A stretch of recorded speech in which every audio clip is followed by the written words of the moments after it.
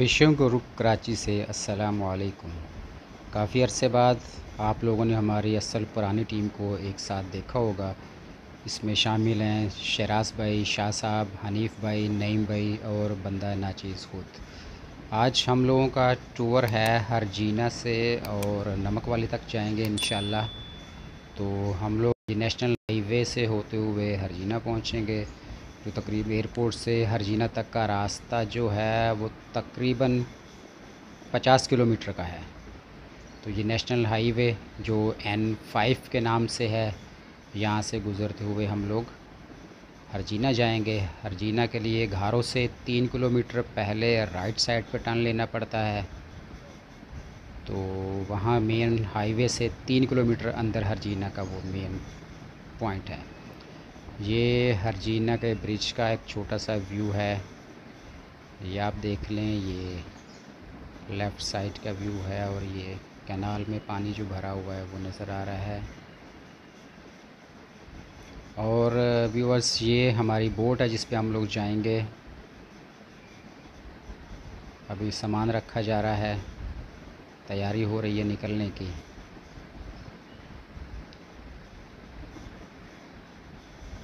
ये ब्रिज का व्यू है राइट साइड से, जिस साइड पे हमारी कश्ती खड़ी हुई है।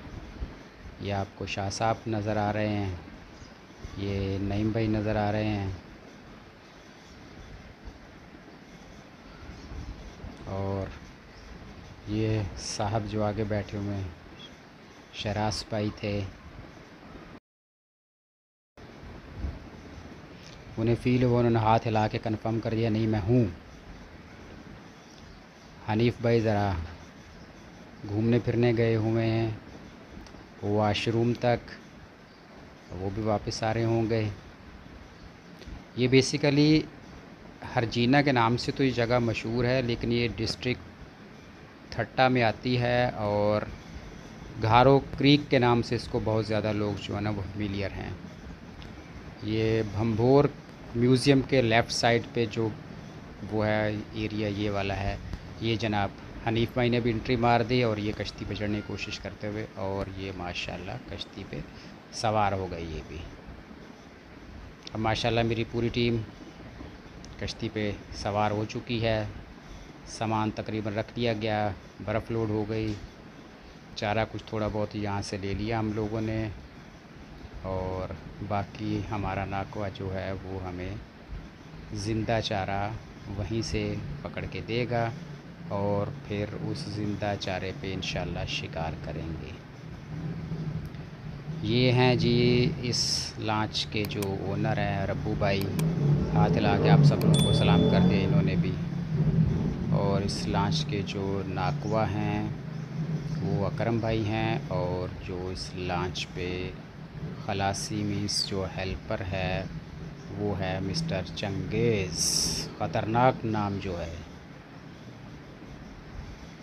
तो ये भाई लोग आपस में गप्पियाँ शप्पियाँ कर रहे हैं, अब इस वक्त निकलने की फुल तैयारी में खड़े हुए हैं। तो इंशाल्लाह देखते हैं क्या रिज़ल्ट मिलता है, जो भी होगा वो आप लोगों से शेयर करेंगे इंशाल्लाह। और जनाब ये देखें कैसी इंटरेस्टिंग कश्ती है, ना डीज़ल का ख़र्चा, ना पेट्रोल का ख़र्चा, ना कुछ। यहाँ से बैठो, वहाँ जाओ, घूमो फिरो, शिकार करो और वापस आ जाओ। इसके साथ साथ ये भी बता दूँ कि वेदर कैसा है। वेदर माशाल्लाह बहुत अच्छा है, बेहतरीन क्लाउडी वेदर है। बट इसके साथ एक मसला है कि हवा बहुत तेज़ चल रही है और सोने पे सुहागा कि बूंदाबांदी भी हो रही है। तो जो भी होता है देखते हैं, एडवेंचर इसी का नाम है।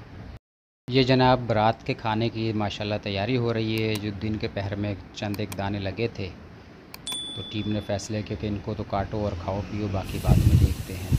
ये भाईजान खाना तैयार हो रहा है रात को। वो पतंगे इसमें जाएंगे, एक तो चला गया नसल में नहीं। तो पतंगे जाएंगे तो अच्छा है ना, कीमा ही है ना यार, क्या हो गया, उसमें कौन सी हड्डियाँ होती हैं। बड़ी लाइट ही पीछे करो भाई।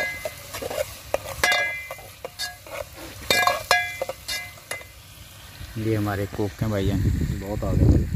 ये नॉर्मली हमारे साथ शरास भाई और शाह साहब कुकिंग करते हैं, लेकिन आज का ये वाला टास्क मुश्तरका फ़ैसला ये हुआ कि आज नईम साहब कुकिंग करेंगे। बहरहाल पहले हम तजर्बा कर चुके हैं, नईम साहब से अच्छा खाना बनाते हैं माशाल्लाह बेहतरीन।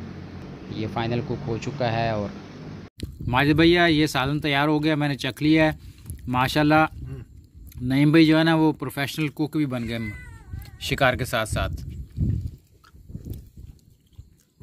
व्यूअर्स ये हमारी टोटल फ़िशिंग थी। रात में वीडियो बिल्कुल भी नहीं बना सके क्योंकि बारिश बूंदाबांदी बिल्कुल नाम ही नहीं ले रही थी रुकने का। 5 मिनट के लिए रुकती थी, 5 मिनट के लिए शुरू हो जाती थी। सारी रात इसी तरह गुजर गई, लेकिन अल्हम्दुलिल्लाह पूरी टीम जोश और जज्बे के साथ बैठी रही और सब लोग शिकार करते रहे।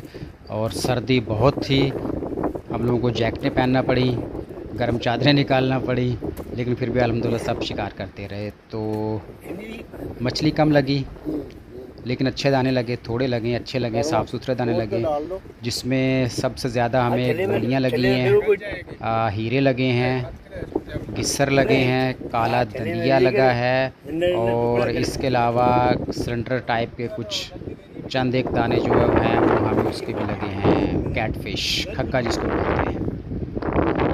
तो कुछ छोटे मोटे दाने भी लगे हैं जो काबिल ज़िक्र नहीं है। तो बहरहाल ओवरऑल माशाल्लाह अच्छा रहा, लेकिन अफसोस इस बात का कि आप लोगों के लिए वीडियो नहीं बना सके।